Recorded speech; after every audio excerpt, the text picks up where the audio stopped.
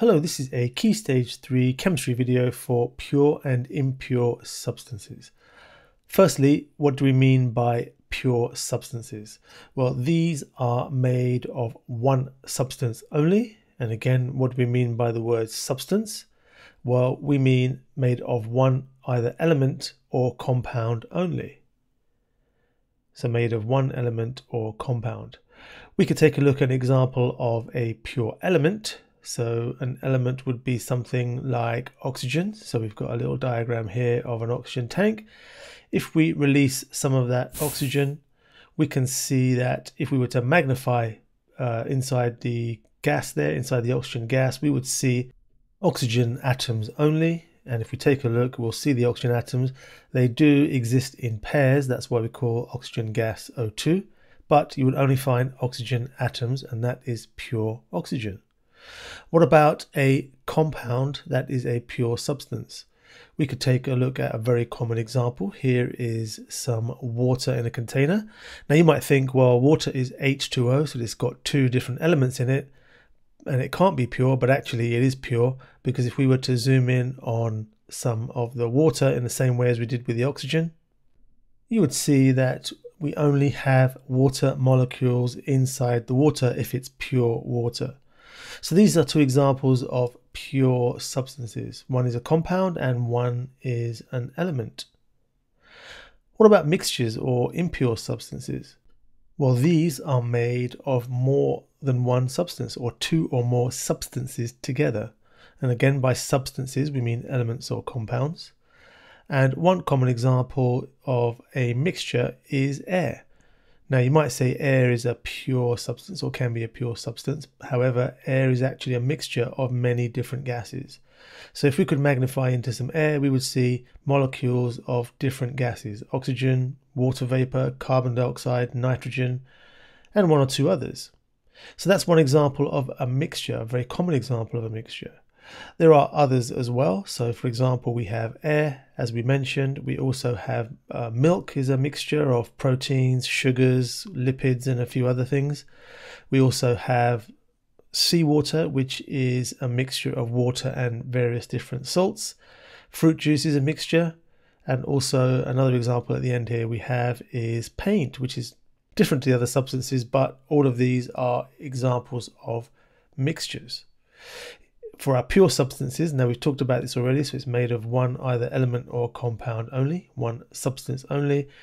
And we have the example of water, which is a compound but still pure, oxygen, gold as a random example off the periodic table. And in fact, any element off the periodic table would be a pure substance if it wasn't mixed with anything else. And any single compound would also be a pure substance as well. Now, there's one more thing I want to go through with this or in this video, and that's the idea that pure substances have a single melting and boiling point.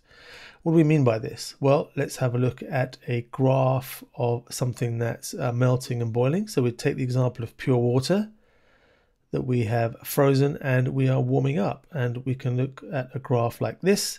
Here's the boiling point of water, here's the melting point of water. And just so we have a little visual reference, we've got some melting water, some melting ice, and some boiling water as well.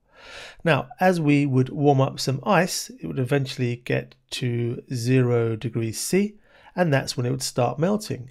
It stays at the same temperature while it's melting, and only after it has all melted will the temperature rise further. So there goes the increase in temperature, and when it reaches the boiling point, it stays at the same temperature while it all boils, and then the temperature rises.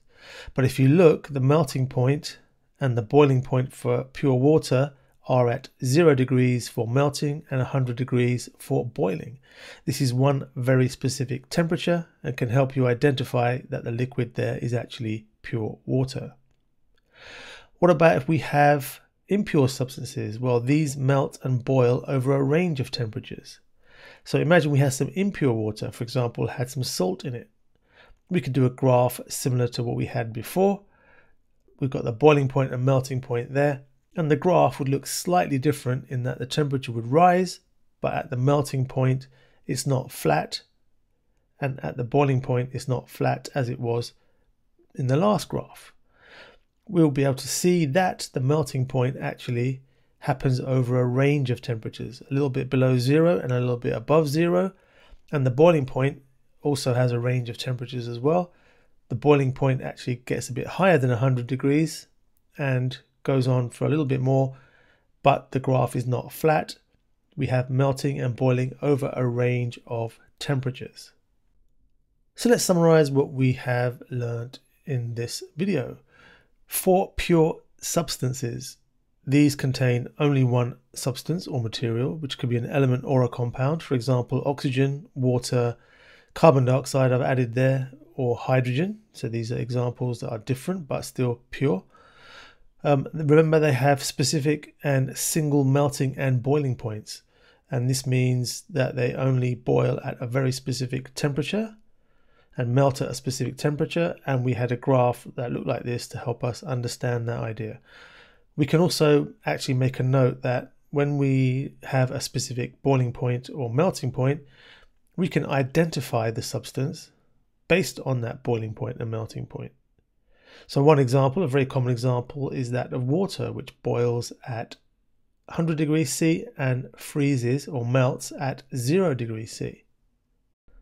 For our impure substances, well, these are when we have mixtures. So we could describe an impure substance as a mixture, but they contain two or more substances, i.e. elements and or compounds.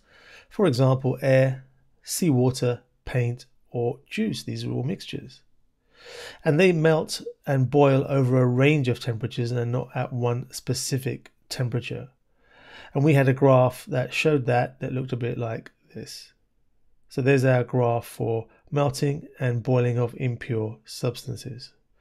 Okay, so this was a summary of what we mean by pure and impure substances and how we can use graphs to identify which one of those two we might have. Thank you for watching, and I'll see you soon.